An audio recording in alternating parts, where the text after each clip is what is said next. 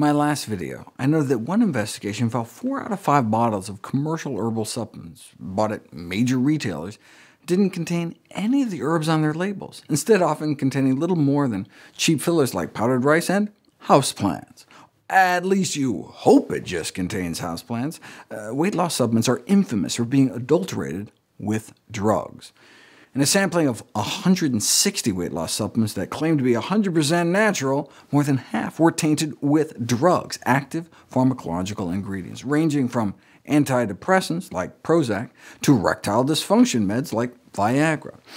Diuretic drugs are frequent contaminants, which makes sense. In my keto videos, I talk about rapid water loss as the billion-dollar gimmick that has sold low-carb diets for more than a century, but why the Viagra?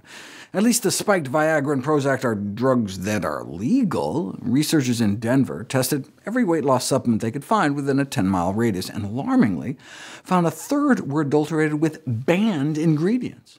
The most common illegal adulterant of weight loss supplements is sibutramine, which was sold as Meridia before it was yanked off the market back in 2010 for heart attacks and stroke risk, now also blamed for cases of slimming supplement-induced psychosis. An analysis of weight loss supplements bought off the internet, advertised with claims such as purely natural, harmless, or traditional herbal, found that a third contained high-dose banned sibutramine and the rest contained caffeine. Wouldn't you be able to tell if caffeine was added to a supplement? Perhaps not, if it also had temazepam added, a controlled substance benzodiazepine downer sedative found in half of the caffeine-tainted supplements. Doesn't the FDA demand recalls of adulterated supplements? Yeah, but they just pop right back on store shelves. 27 supplements purchased at least 6 months after the recalls were released, and 2/3 still contained banned substances. 17 out of the 27 with the same pharmaceutical adulterant found originally, and 6 containing 1 or more additional banned ingredients. Aren't the manufacturers penalized for non-compliance?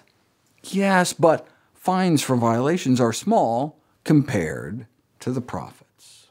One of the ways supplement makers can skirt the law is by labeling them as not intended for human consumption. For example, labeling the fatal fat burner DNP as an industrial or research chemical.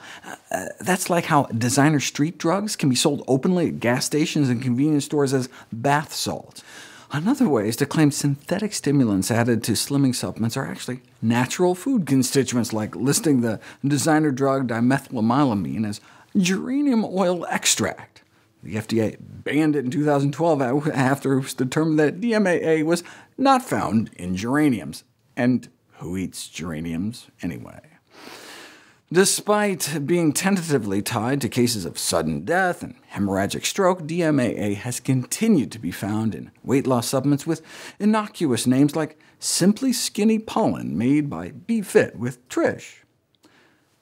There's little doubt that certain banned supplements like ephedra could help people lose weight. There's only one problem, wrote a founding member of the American Board of Integrative Medicine: this supplement may kill you. Are there any safe and effective dietary supplements for weight loss? When popular slimming supplements were put to the test in a randomized, placebo-controlled trial, not a single one could beat out sugar pills. A systematic review of systematic reviews of diet pills came to a similar conclusion. None appear to generate appreciable impacts on body weight without undue risks. That was the conclusion reached in a similar review out of the Weight Management Center at Johns Hopkins recently, which ended with this: it is fitting to highlight that perhaps the most general and safest alternative herbal approach to weight control is to substitute low-calorie density foods for high-calorie density in processed foods, thereby reducing total calorie intake. In other words, more whole plant foods and fewer animal foods and junk. By taking advantage of the low-calorie density and health-promoting effects of plant-based foods, one may be able to achieve weight loss, or at least assist weight maintenance, without cutting down on the volume of food consumed or compromising its nutrient value.